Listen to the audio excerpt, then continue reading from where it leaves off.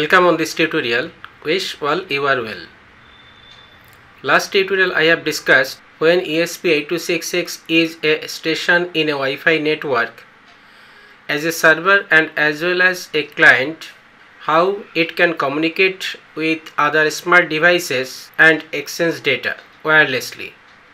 I have used Android mobile and desktop as smart devices to communicate with ESP8266 and exchange data. In this tutorial, I will explain how ESP8266 can be used as an access point and how it can generate its own Wi-Fi signal and how other smart devices can be connected with this Wi-Fi network and can exchange data with ESP8266. Here I will use Android mobile and PC both to communicate with the generated Wi-Fi network by ESP8266. Please subscribe and support me. If you have any query or suggestion, please put it into the comment section. When ESP8266 is set as access point, it can generate Wi-Fi and different smart devices may be connected with this Wi-Fi. Those smart devices communicate and exchange data to this ESP. Here most important feature is that no need to use any data pack from any internet service provider to communicate locally with other devices. To use ESP8266 as access point, we need to set the mode as 2. So setting the mode, I am using the command AT+CWMODE is equal to 2. Here it is showing Wi-Fi disconnected.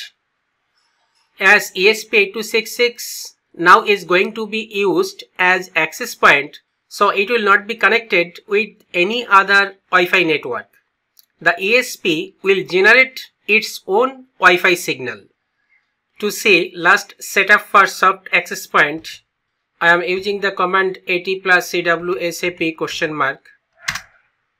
See, this is the response which indicates that the last setup for this ESP as access point was the name of SSID is SSID-AP and this is the password 12345678.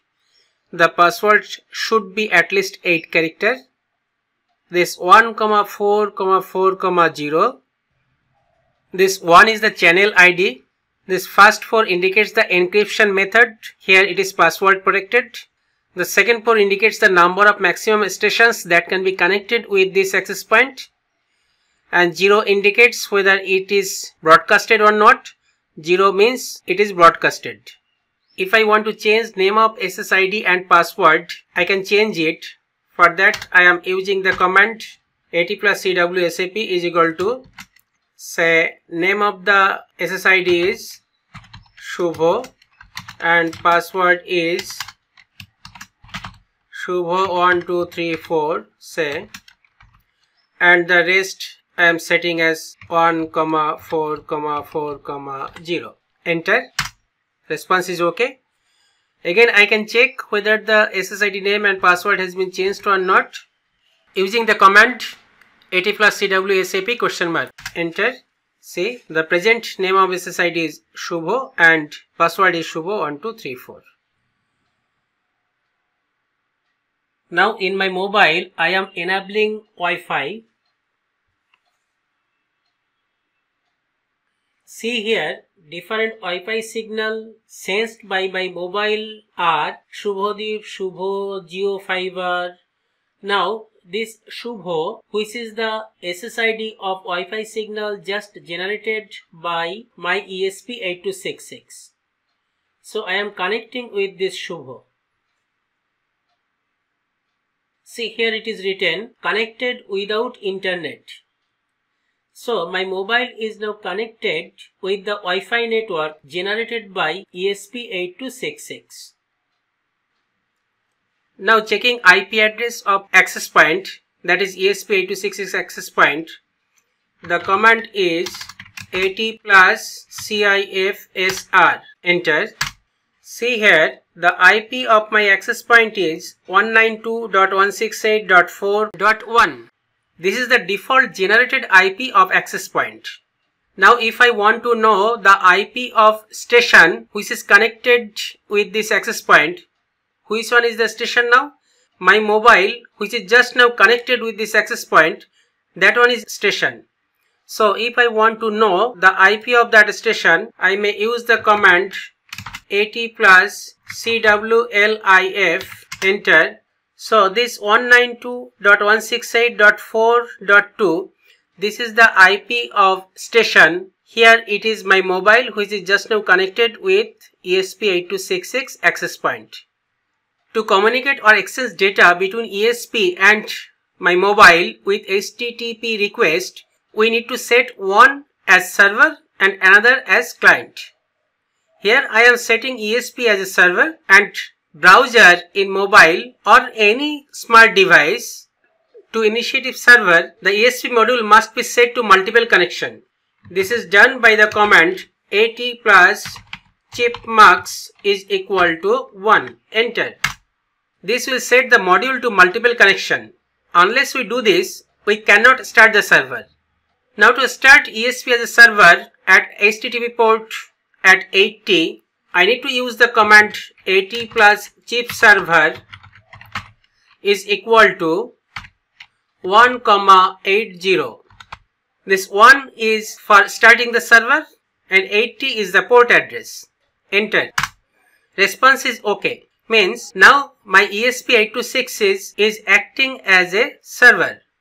To communicate with any device or to access data, I need one client. As I have already connected my mobile with this network generated by ESP8266, now I am opening web browser, say Google Chrome, on my mobile. I am opening Google Chrome browser in my mobile.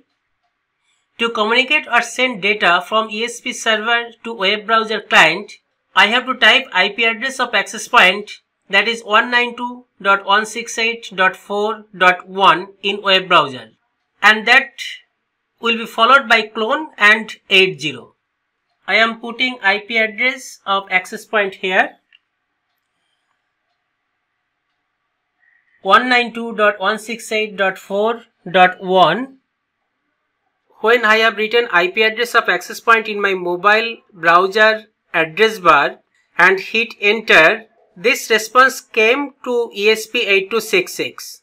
What is the response? It indicates that some GET request, that is HTTP request from my mobile, that is the client, came to this ESP8266 server. This is the response plus IPD. 1 is the link ID. 453 is the length of data, and this is the data. HTTP request came from mobile browser to this ESP8266 access point. 192.168.4.1, this is the host, means the IP address of access point. Connection keep alive, means now my mobile, that is the browser at mobile, is having a TCP connection with ESP8266 server. It is to be noted here that whenever we will refresh web browser, it will create a new connection with server. If we keep the connection idle, that is, if we do nothing for a while, after a while, connection will automatically be disconnected. Then we need to refresh the page again.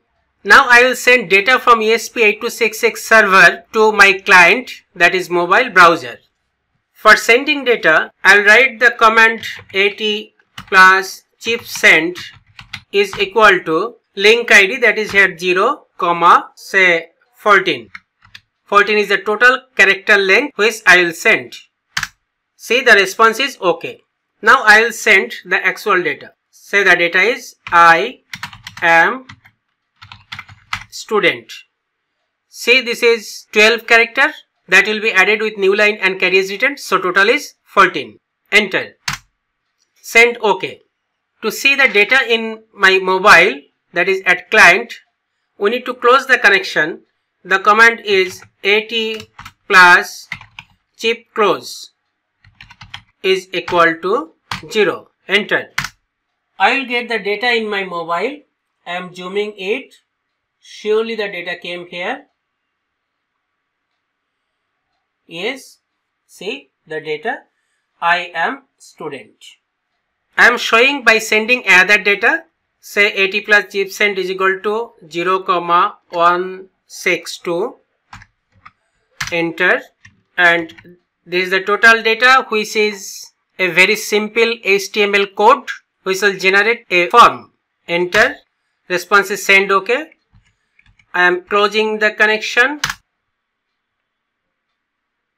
This is the response at client of the data which I have sent from ESP8266. Now if I fill up this form with another data, say I have filled up this form with data silence and progress, and while I will press the submit button, this data will be sent from client, that is my mobile browser, to the server, that is ESP8266. Pressing submit button. See here, the data came silence and progress. As a client, I can connect my desktop or laptop also. Now I am connecting my desktop as a client. Checking what are the different Wi-Fi signals at present my desktop is sensing. See, two Wi-Fi network my desktop is sensing. One named is Shubhodip, another one is Shubho. This one, Shubho, this Wi-Fi signal is generated by my ESP8266. So connecting with this.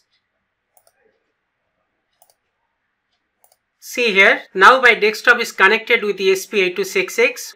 What is the indication here? No internet secured. Means the Wi-Fi signal which is generated by ESP8266 is password protected. So now my desktop is connected with ESP8266. Desktop as a client and ESP8266 as server.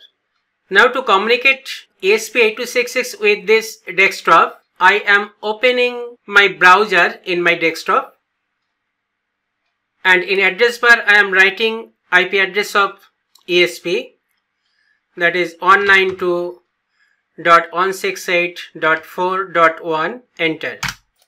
When I hit enter, say the response in my serial monitor, which is the response at ESP8266, get /http:/1.1. This is the get request came from client, that is my desktop, to ESP8266. What is the IP address of ESP8266? That is 192.168.4.1, and connection is alive. Now sending data from ESP8266. I am using the same command and same data just I have used.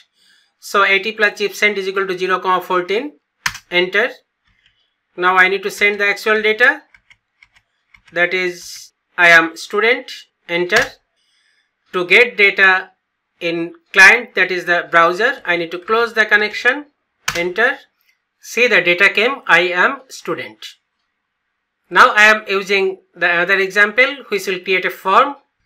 AT+CIPSEND is equal to 0,162. Enter. OK. This is the HTML code which will generate a form in my client. Enter. See, automatically the form is generated here. I am filling up the form with silence and progress. Clicking the submit button. Submit. See, the data silence and progress automatically came from my desktop, that is the client, to my ESP8266, that is the server. So these are the different examples I have shown here, how ESP8266 can be used as access point, and while we want to communicate or exchange data with another smart devices, how ESP8266 can act as a server and that smart device can act as client, and how data can be communicated.